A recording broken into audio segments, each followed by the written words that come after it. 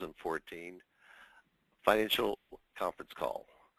Let's take just a quick second look at this first slide, and it'll give you a little heads up on how to do the webinar and use the console that's to your right if you're not used to using it in the past.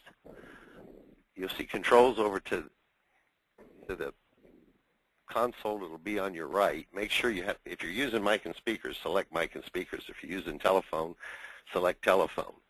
Now, the way the questions are going to be asked on this is going to be interactive online, and you're going to be using this little box over here that you see where it says questions, but underneath is enter a question for staff.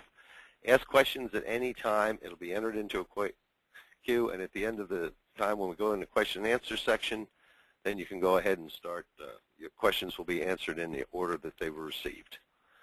So let me turn this over right now to John Bergeron, who will give the forward-looking statements disclosure. Thank you. This presentation includes forward-looking statements as determined by the U.S. Securities and Exchange Commission, the SEC. All statements, other than statements of historical facts, included in this presentation that address activities, events, or developments that the company believes or anticipates will or may occur in the future are forward-looking statements. Such forward-looking statements involve known and unknown risks, uncertainties, and other factors which may cause the actual results, performance, or achievements of the company to be materially different from any future results, performance, or achievements expressed or implied by such forward-looking statements. Such factors include general economic and business conditions, the ability to acquire and develop specific projects, the ability to fund operations, healthcare service demands, changes in healthcare practices, government regulation, and other factors which the company has little or no control. The company does not intend and is not obligated to update publicly any forward-looking statements. The contents of this presentation should be considered in conjunction with the warnings and the cautionary statements contained in the company's recent filings with the SEC. And now I would like to turn the program over to Dr. William Donovan, our Chief Executive Officer. Good afternoon. I'm Dr. Bill Donovan, Chairman, CEO of Spine Pain Management. Welcome to Q3 2014 conference call. With me today, I have Mr. John Bergeron, CFO here in Houston, and Mr. David Spencer, our CTO, who is actually going to be remotely coming into the conference. He is up north. As we know, our mission of Spine Pain is we're a technology-driven financial services and medical device healthcare solution company. We are focusing on transparency for our spin affiliates when they provide necessary and appropriate reasonable treatment. We have successfully developed and continuously improved the Quad Video Halo system. The QVH will be the centerpiece of our new video management system being developed by David Spencer. David will speak later and talk more about this. Next slide. We've seen this picture before, but we're taking the original Quad Video Halo and we're making it much more. David will talk about this, but our whole goal is transparency and documentation. Next slide. We have a snapshot and identify the shareholder equity is $5.3 million. Our positive working capital ratio of 5.4 to 1. We have gross billings that have already been billed and we're waiting for settlement of $13.2 million. As we'll show later in this talk, we have already collected approximately $10 million from the cases, 1,400 and some 1,542 cases. We've collected approximately $10 million on that, and we still have over 2,400 open cases. Our inside ownership is approximately 38%, and our market cap as of today is approximately 7.8 million. Next slide. As we discussed in the last, on Q2, we made some significant changes in 2013. We closed all of the clinics in Florida and one clinic in McAllen, Texas, which caused a 70% decrease in revenues to the company as we started 2014. That's a major development.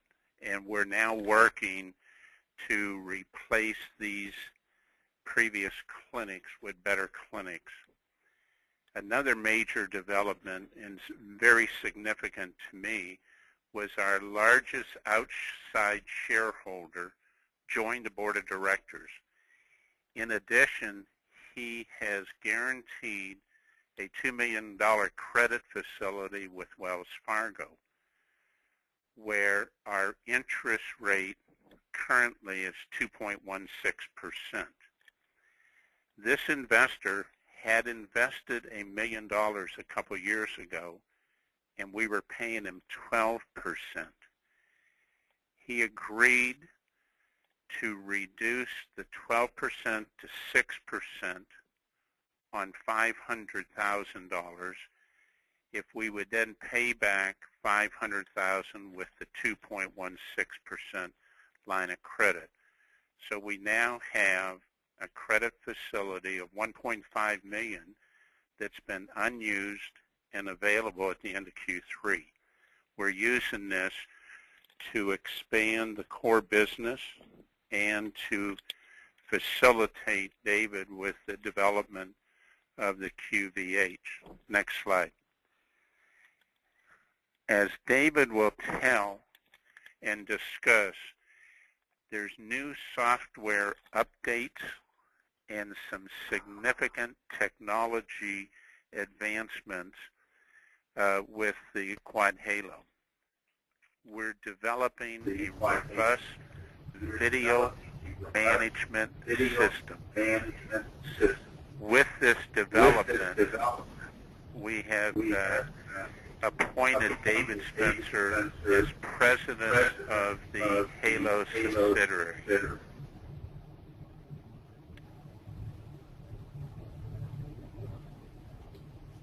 We're adding additional parts to the Halo, and with those additional things such as Google Glass, it would then go for FDA approval. At the present, we don't have to. Next slide. David has held leadership positions in both private and public sector, focusing on innovation, technology, and business strategy. He's been president of Spencer Media, which was a litigation support company where he was producing day-in-the-life videos for injured clients. I would like to introduce David now and have him talk about what he's doing with the Quad Video Halo. David? Thank you, Bill. Good afternoon, everybody. With my background and initially brought on as a consultant, we quickly figured out with looking at what the Quad Video Halo does from a medical standpoint, from a documentation, and then seeing how that transpires over into the litigation arena. I quickly was able to identify some major points that could be brought to this system that would bring it into, I guess we could say, the 21st century, but also leveraging where the market's at right now. With those being said, I focused in on key features that we needed to bring out to give litigators and also doctors and the supporting staff these features to be able to utilize during their practice, but also not step on what they're doing. A lot of those features we've dug into and done a lot of market analysis, looking for the demand and where applications could expand. And with just diving into the medical side of it, we have found huge opportunities, and we're obviously adapting that to the technology as well. With all those components being said, we'll move to the next slide. And these are the main components that we've identified with market need. And with that market need, these are the key features that we are now implementing into the Quad Video Halo. The unified video aspect of it, what it does is that it allows the client or the end user to have an innovative client interface, whether that be on the iPad or on the application, in an application with a iPhone and things like that, because everybody has got a smartphone, and that gives the ability to have on-demand live and archived views of the procedures right there at the doctor's hands or supporting staff as well. But keeping in mind HIPAA compliance and things of that nature, so we've put that in there. The QVH architecture is where you can monitor procedures remotely and also access, archive procedures. And you also have the power to monitor, remote live and recorded procedures.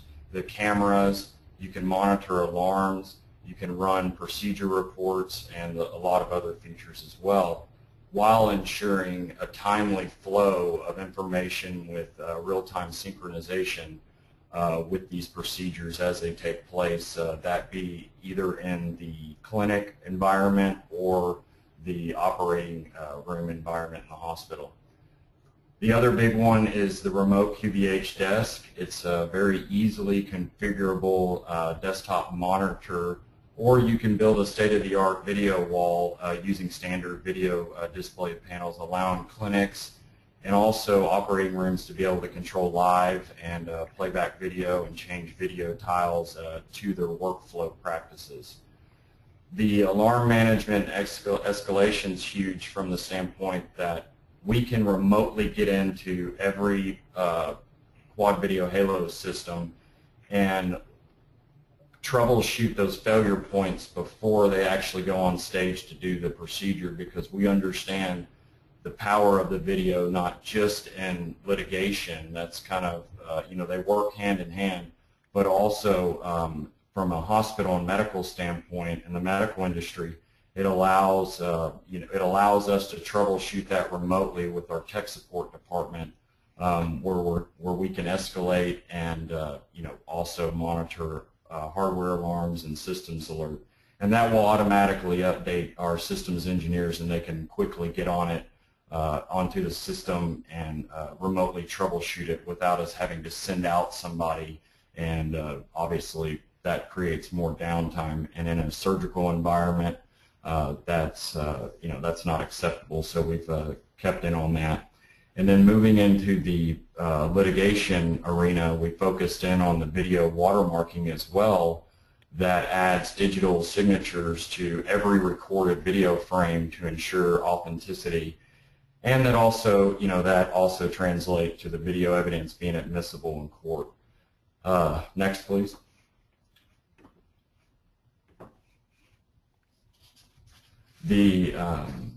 Also the remote monitoring, I've touched on that, and the Quad Video Mobile is actually what we were talking about with the iPad app and Android devices.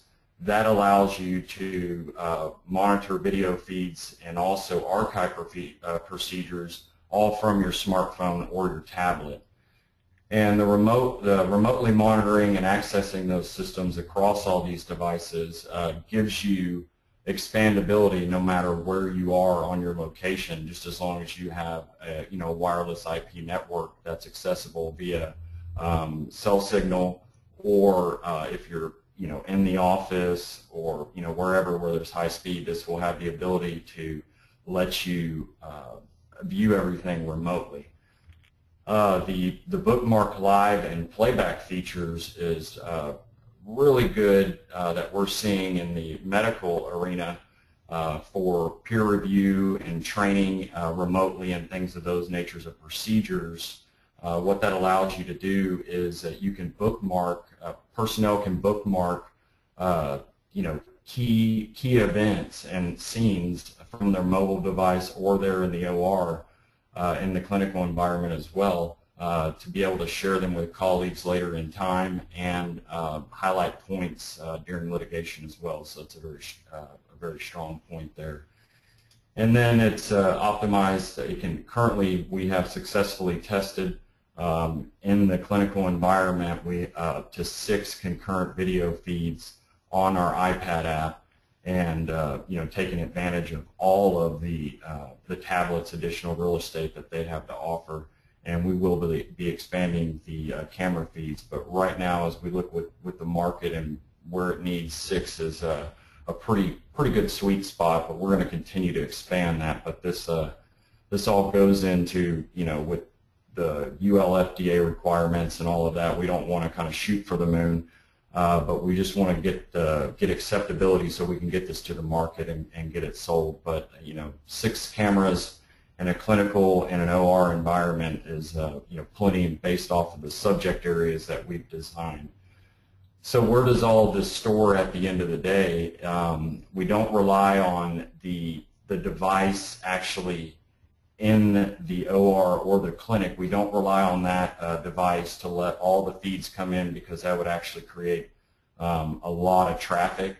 So with our intelligent sensing software, it will throttle the bandwidth and it uploads it all into a central SharePoint system, and that's where end users will be able to access the live video feeds and the archive. So it's storing it into the SharePoint database while maintaining the HIPAA and the PIP requirements. So if they need to go back and look at different procedures that have happened within the case, they can log in based off of credentials, and they can utilize it that way. I've touched on the app as well, so it that's all encompassing. And so the big thing with the app is that as we move into as a market as whole, everything is app based now. So it also brings down the footprint of the actual video management system.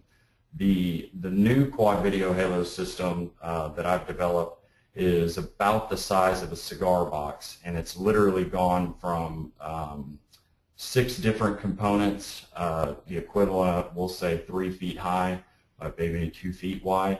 Now it's down to the size of a cigar box. And so naturally, the size of an iPad or an iPhone, it takes up less real estate in a clinic and also in a surgical environment where space is critical in that arena. So a lot of exciting things there with combining all these different features.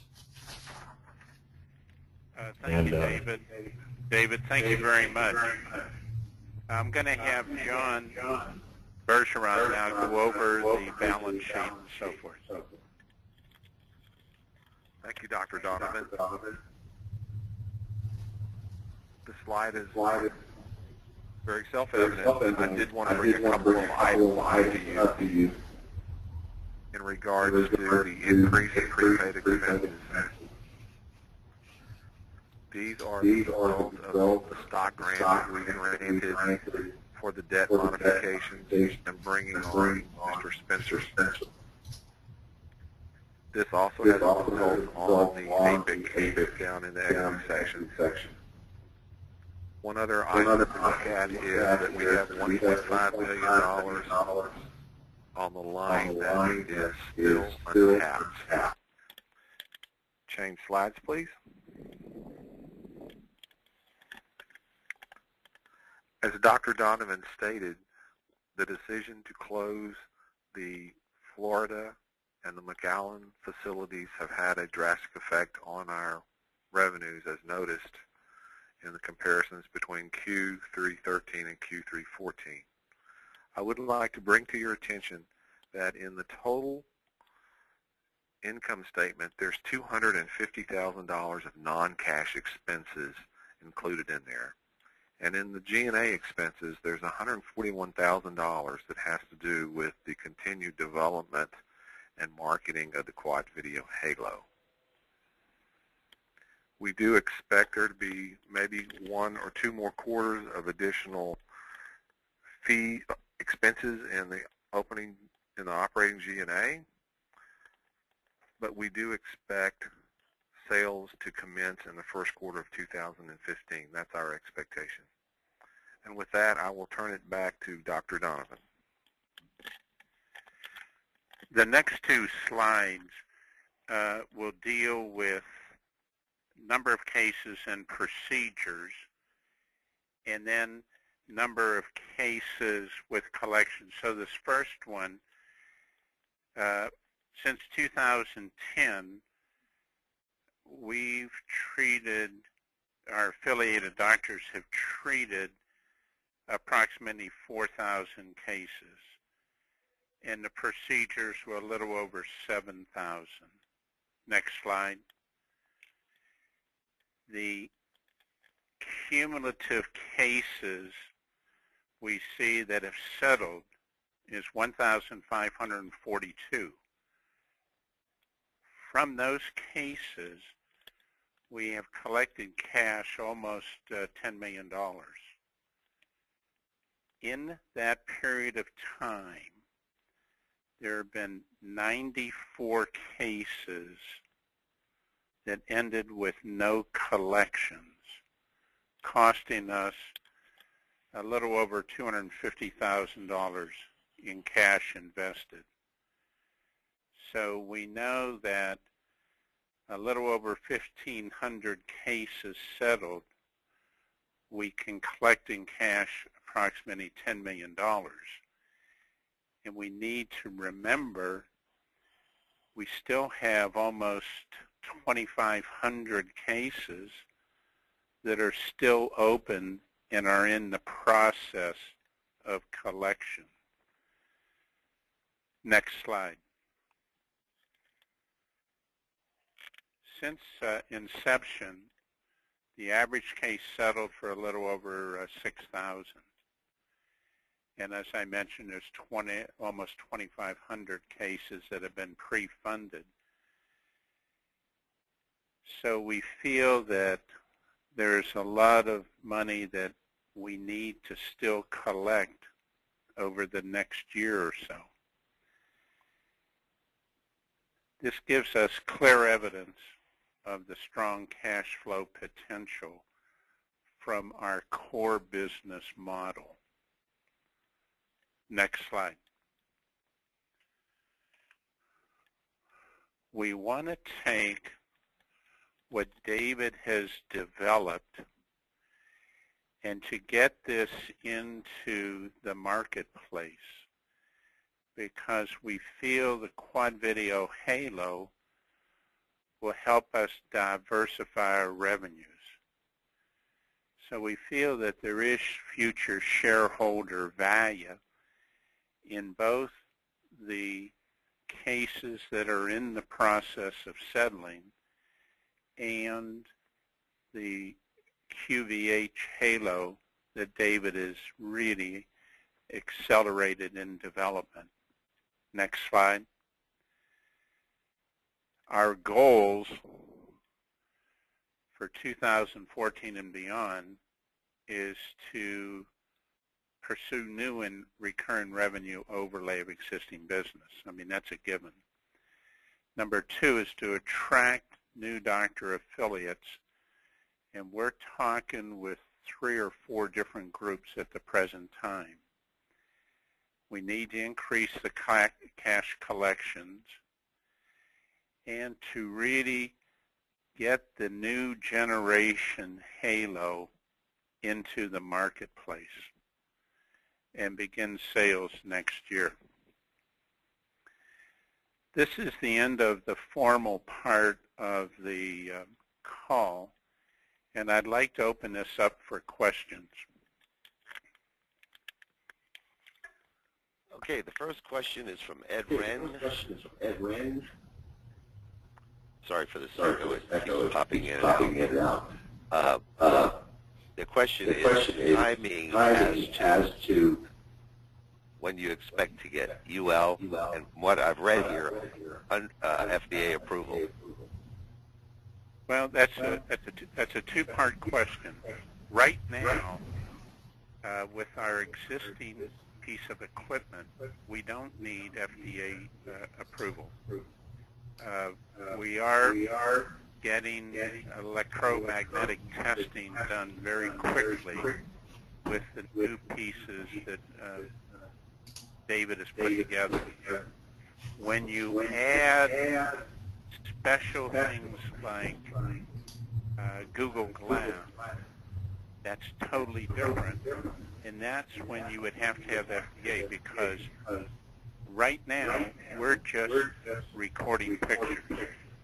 But when a doctor starts using Google Glass, which would really complement our system very well, you now are using this technology to make a medical decision. So that's totally different than what we have right now. So we're looking down the road, and David is Google developer, so we're talking about this, and we're looking down the road that we will have this available in the future. We're not right now, and that's why we're not concerned about the FDA at the present time. Follow-up from Ed Wren. The timing for marketing.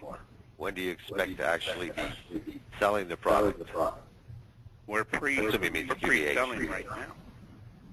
And we're looking in the first quarter of 15, but we're pre-selling the equipment right now. We're giving demonstrations, and you go from a pre-selling to the actual selling. And the pre-selling is an important part. We're doing that right now. You also need to ask a few questions here. We're running out. We're only down to two. Ken James, how soon do we expect to be opening any new centers or satellite centers? I think we'll have some new ones by next month. I had a hard time hearing that. By next week or next month? Next month. Okay, thank you. Well, got some people asking questions. We know that system works, but there doesn't seem to be any questions. I guess we must have done the perfect conference call here. Or maybe just the feedback is irritating everyone. We'll give you all about one more minute if you got any questions to ask. Type in the box on the right side. I would like to thank everybody who took time today. I know it's late on a Friday to hear what we're doing, and especially what David is doing. We have the R&D part, and we failed to mention it. We have a new R&D facility down in Clear Lake near NASA, where David is working out of assembling units and testing units. And then we have the financial part where we're doing the actual collections. So the new R&D center is very nice, and it's going to help support the development of the Halo, and we're going to see some good results over the next 6 months to 12 months in the development. David is doing a terrific job. And what's interesting, David understands the needs because he has background in computers. He has background in litigation support where he used to do day-in-the-life videos. So David understands the need for transparency. And I think we're going to have a better product than what we had a year ago. And next year it's going to be better than what we have this year. So I think there's There's a lot of exciting things happening, and David is an integral part of this. We have a wonderful team here that's able to collect these accounts, and that's what we live on. The line of credit from our board member is terrific because it means we can explore opportunities that we select, and we're becoming more and more selective because of the experiences in Florida and other cities. So I think that we're going to continue to grow this company in a careful manner. We have a good board, and we're all able to work together. And I thank you as investors. We do have one question here. I did give him one more minute. Somebody did ask. So this is actually for David. It says, is there any significant difference between the Halo for the affiliates as compared to the third party? Is David still with us? Okay. Sorry, I think the mic was messing up. Okay. Got it fixed. The baseline, the quad video, the video management system itself, no, there's no difference. The beauty of it is that the way that I have designed the architecture is that it's modulated. So as we move into these different applications, we are not going to have to reinvent the baseline model of the Quad Video Halo. We can plug modules in and out based off of the application need of of that particular environment that we're going to put it in. So it's adaptable in any environment. Everything from the hospital down to the clinical environment. If it could be, in bariatrics to cadaver labs to training facilities, all the way to, obviously up into the ORs of different types of procedures that are to take place. So that was one of the main things that I looked at with the architecture, was being able to have vertical expandability without stepping on what our baseline, our heartbeat for the system is. So to answer your question, at a fundamental level, it is the same, but based off application need, it can grow and modulate to those needs. And actually, Dennis had a follow-up here. It just has MSRP of. I assume he means, do we have any idea what our MSRP is going to be? And I would think you're talking about different ranges from different versions. I guess Dennis, for David for that one.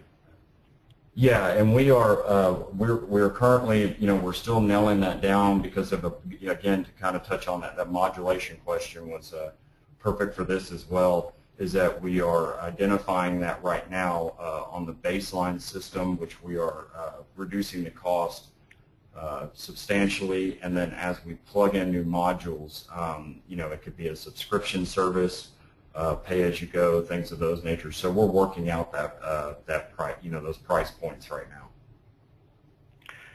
And he's perceptive. One last follow-up from him. And what is our raw cost, excluding labor, to assemble let's say, a middle of the one that you expect to be the most well-used? I guess is what he's trying to say here. Was that you said raw cost and labor? Effectively, the cost not including labor. I guess he means that, like the cameras and building the stand and all the above. Yeah, currently we are with the hardware, just the video management system in itself. We are in the anywhere from the $12,000 to $18,000 range. Not including labor? That is including labor. That's what I thought. It looks like, wait a minute, here's, okay. Okay, well, hey, Martin, my question will be, will you guys ever get anything done or just disappoint like in the last year? And this is from Ager, Martin, I guess Martin Ager. Well, let me answer that.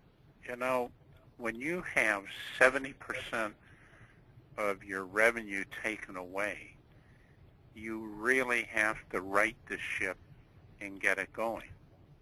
Now, we've accomplished a lot since that happened.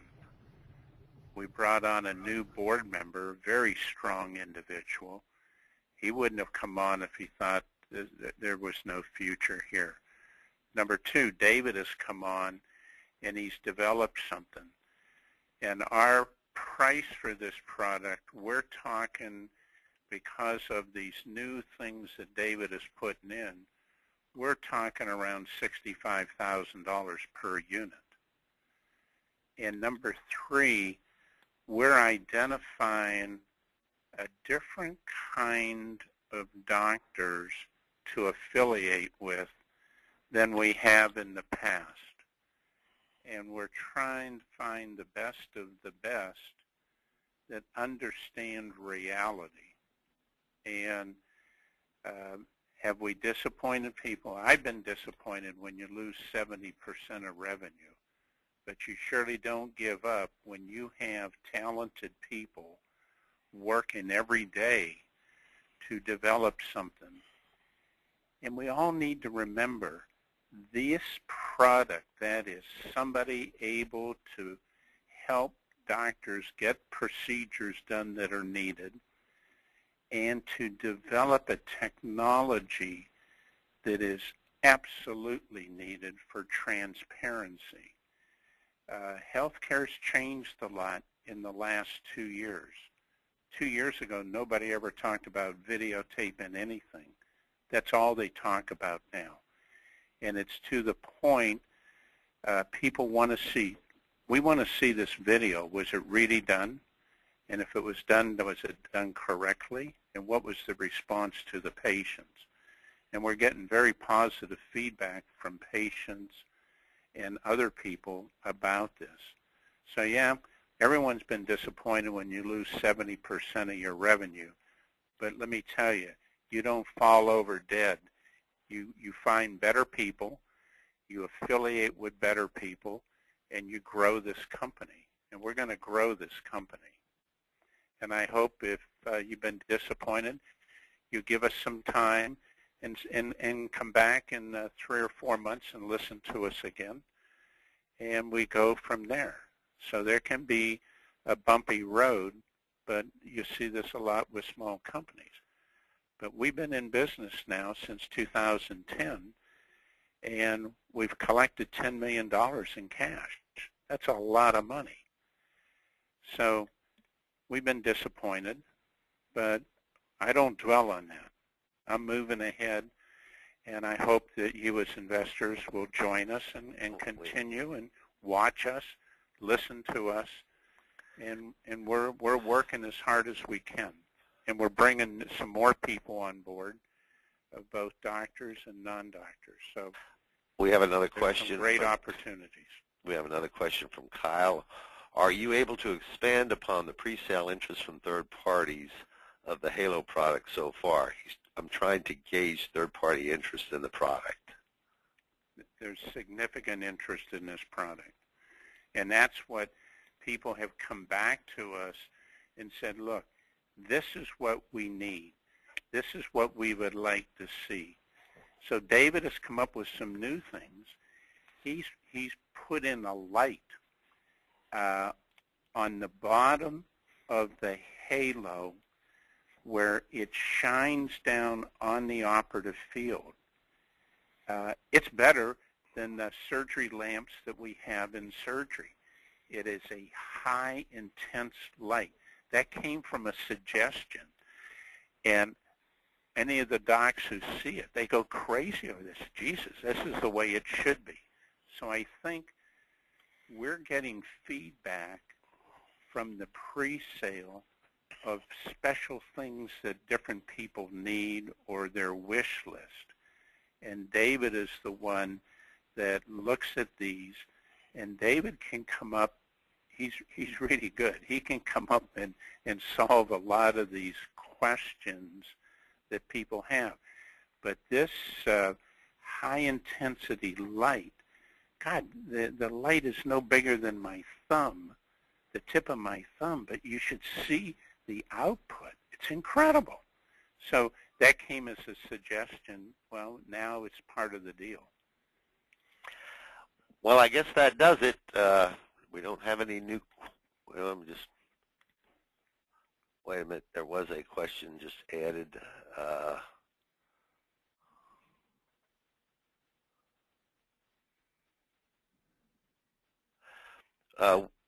This is again from Kyle. With a significant interest in the marketplace, have there been any purchase commitments by those interested parties? Not at this point. No one's written a check yet. Has there been interest? Yes. Of course, we haven't asked for any checks yet, to my knowledge. That's correct. We haven't. Well, I guess that does it. It's Friday afternoon, and thank you all so much. And we apologize for the echo. I know what the problem was, but it wasn't anything to be solved without having one of the or two of the people log in and log out for the echo. But we'll make sure it doesn't happen next time. Again, thank you, for your everyone. patience. And you all have a great day. Thank you very much.